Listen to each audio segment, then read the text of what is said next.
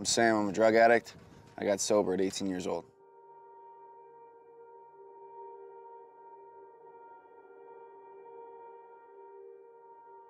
I just always felt off, man. There was always something wrong. There was always something that wasn't right inside of me, and I didn't know what it was. I couldn't figure out what it was. So I wanted to be cool, you know? I stopped hanging out with my friends in junior high, and I started hanging out with my sister.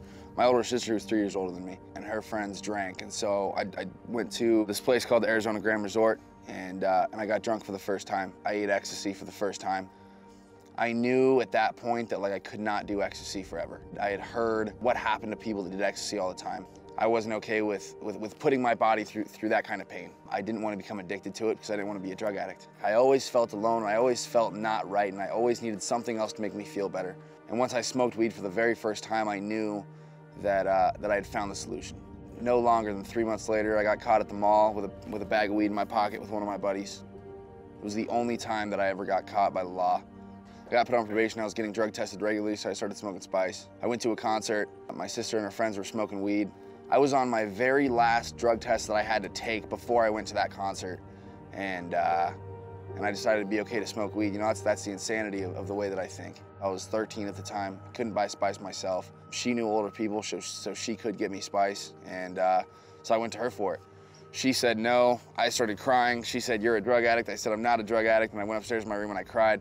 She came upstairs to my room a couple hours later and said, "Hey, come into the garage, I want to show you something." So we go downstairs into the garage. She pulls me over to my dad's workbench. There's this tile on the workbench and it's got a debit card sitting right next to it. And I was like, all right, cool.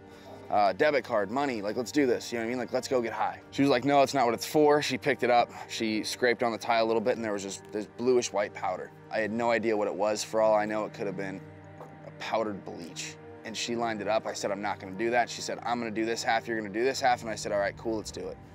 So I did my first line of Oxycontin 80 that day, 13 years old. I went upstairs to my room and I nodded off. I was drooling all over myself. And I came to, and there was a couple thoughts that ran through my mind, and what that looked like was like, this is incredible, and I'm probably gonna do this for the rest of my life. And then it was like, I love this way too much, and I can never do this normally. It's not something that I'm gonna be able to do. You know, this is going to kill me, you know? And it was at that moment that I knew that, like, there was definitely a problem. I told myself that I was never gonna do that ever again. I was never gonna do drugs ever again. I was just gonna smoke weed. I found myself downstairs at that tile, scraping the tile off the tile, trying to get high, man. It became an everyday thing. I started going downstairs and stealing my dad's pills, Oxy 80s, Oxy 30s. And one day I came across $1,000 cash. I stole $400 out of that, and I went and bought a bunch of beer and a lot of weed. My plan was to sell that weed and just put the money back. My dad found out. He went downstairs to go grab that money to go grocery shopping, and it was done, man. He came upstairs and he ripped me a new one, man. It was never like a physical thing. It was always just like a verbal type thing, man. It was always just, what the fuck are you doing, dude? You know, what are you doing with your life? Why are you doing this? Why are you lying to me? Do not lie to me. He kept asking me where the money is, and I said, I don't know where the money is. I don't have it, you know? And that was the truth to an extent, right? I did not have the money anymore. It was absolutely gone, and there was nothing that I could do to get it back. And that was like the first time that I really felt the shame, guilt, and remorse of what I have done, you know, of what I had gotten myself into. I was lying, cheating, stealing, manipulating, doing whatever it took to get high. I was stealing from stores. I was stealing from family, mostly family, man. I would always go into my dad's room and steal cash from him. I would always steal all of his quarters and take them and cash them in just so I could get high. And then it became a thing where me and my dad would get high together. He would need me to get pills for him, and so I would get pills for him.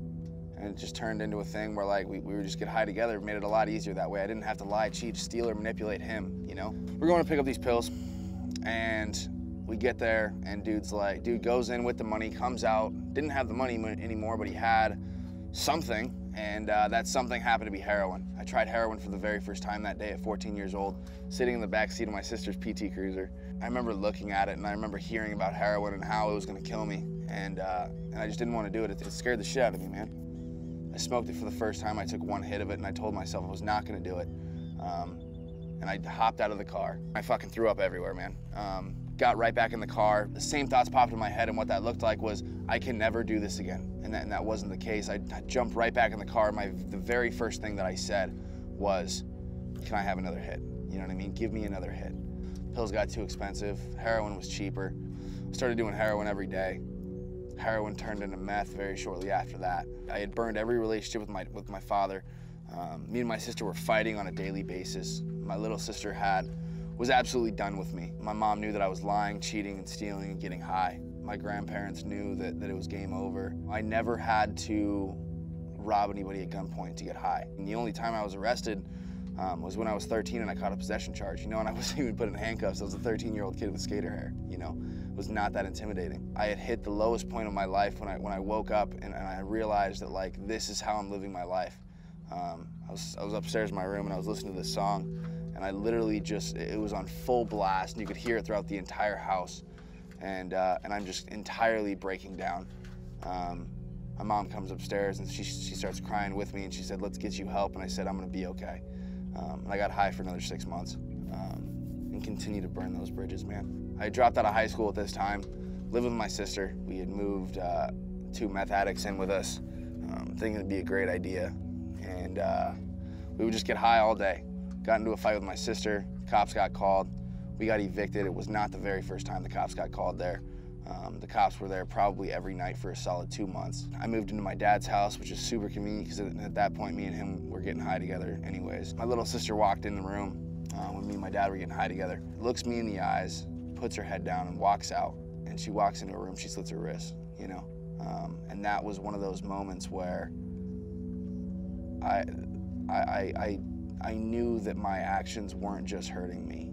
I walked into my sister's room shortly after that, and I laid down next with her, and she said, "Get the fuck out, what are you doing?" At 13 years old, "Get the fuck out, what do you think you're doing?" The look of disgust and pain and anguish in her eyes was enough to drive me to go and get high again.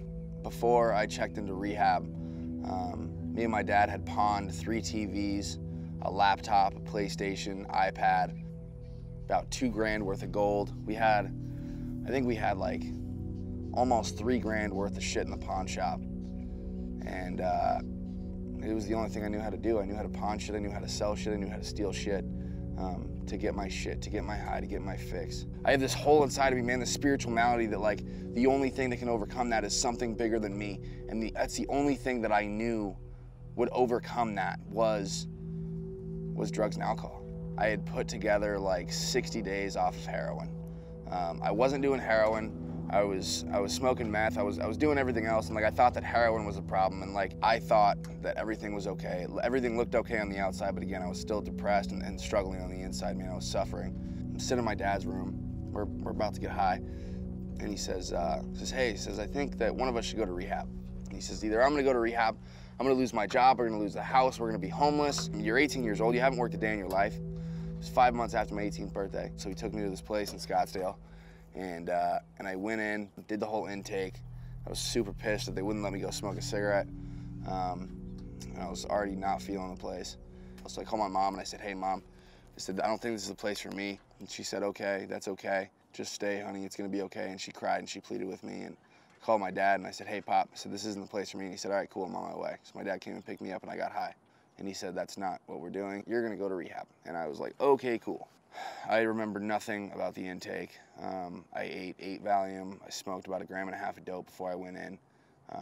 Smoked a little bit of meth, smoked a bunch of weed. And it was like day 7, when I was actually able to remember anything. And on day 10, I had the worst mental obsession that I've ever had. My counselor came and sat down and talked to me, and he said, "Sam," he said, I said, "Listen, dude," I said, I'm going to get high. Drugs and alcohol is always gonna be there. What am I gonna do? I'm going to get high. And he said, "Yeah, you're right." And I said, "Okay, cool, that's reassuring, And he said, "Sam," he said, "as long as you're willing to admit that you are absolutely fucked and that you're going to get high again, then I think you're gonna be all right, dude." He said, that's the first step, And I was like, "All right, cool, whatever, dude. Whatever, like that doesn't help me, And he said, "Sam," he said, "can I tell you a story?" And I said, "Yeah." He says, "Do you know what the Romans did before they went to battle?" And I said, "No, I do not. And I really don't care about your history lesson."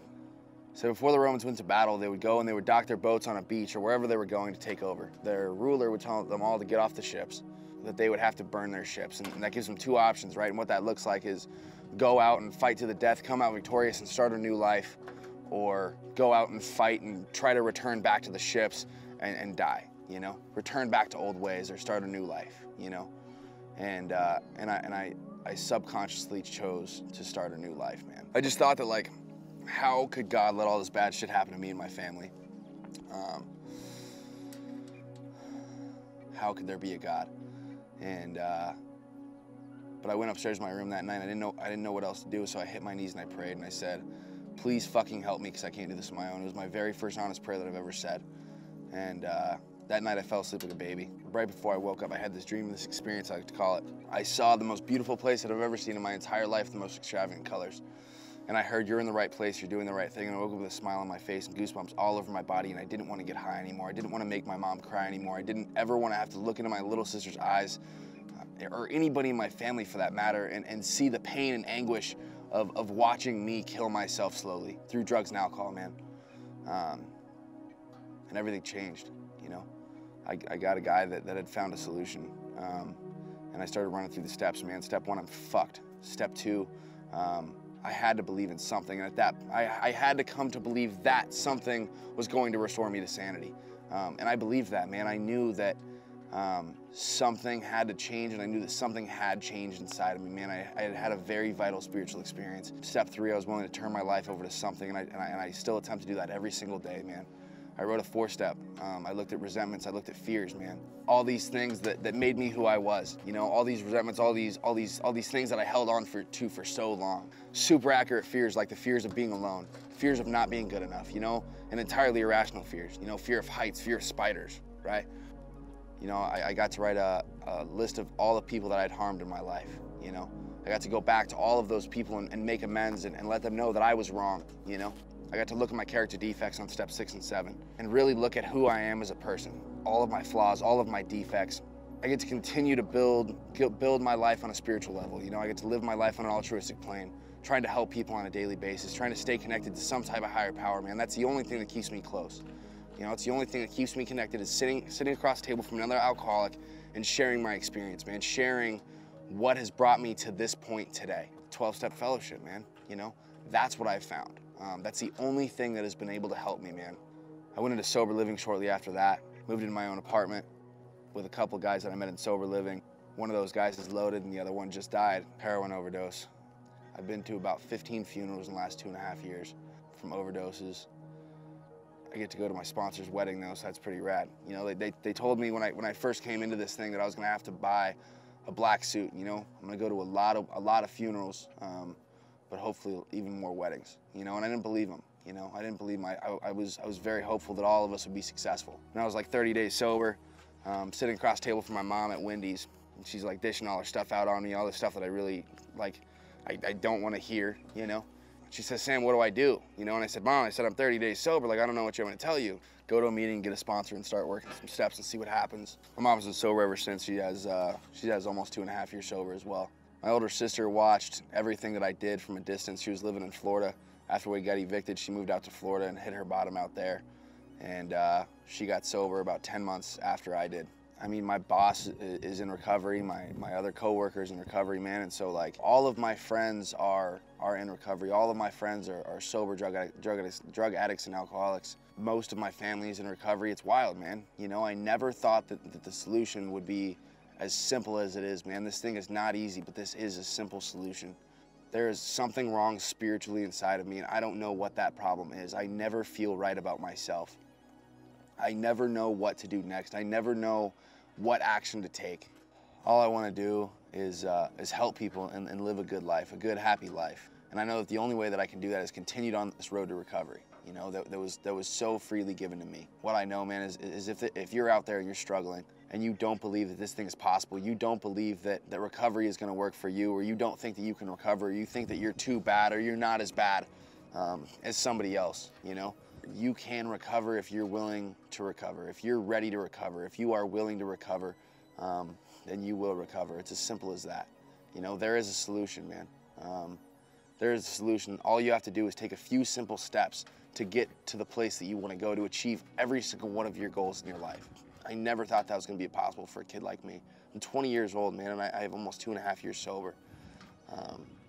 It's just not something that I've seen very much, you know? If you're out there and you're struggling, find a solution, man. Find a meeting to go to. Find a good group of people to hang out with. Take this simple solution and run with it, because it will give you a life greater than you could have ever imagined. Simple as that.